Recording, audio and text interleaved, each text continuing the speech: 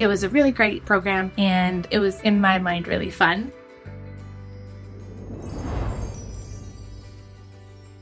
I am Mimi Dobler. Before Birch, I had decided to go back to school.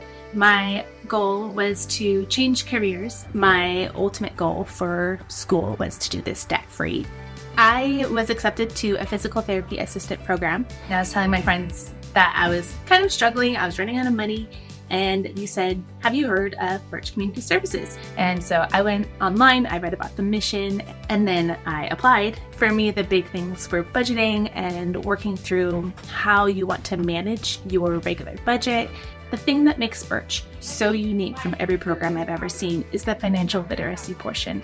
We have Restart, and Restart is the core financial literacy program. Beyond that, we have regular check-ins with a financial counselor. They are so helpful. They look at your budget and they talk through how things are going.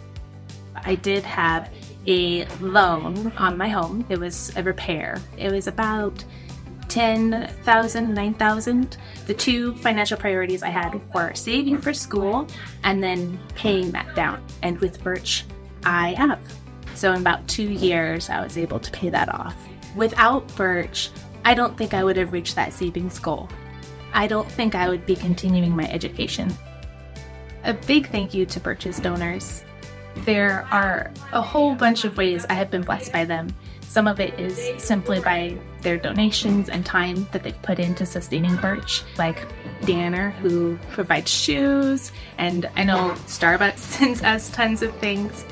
And so those kinds of donations are what allows Birch to work and function. We are not only being supported through food, so our basic needs are met, we are also being taught how to make choices so that we don't fall into the bad habits that we had before Birch. So when we do leave Birch, I think we'll be more prepared for the world around us.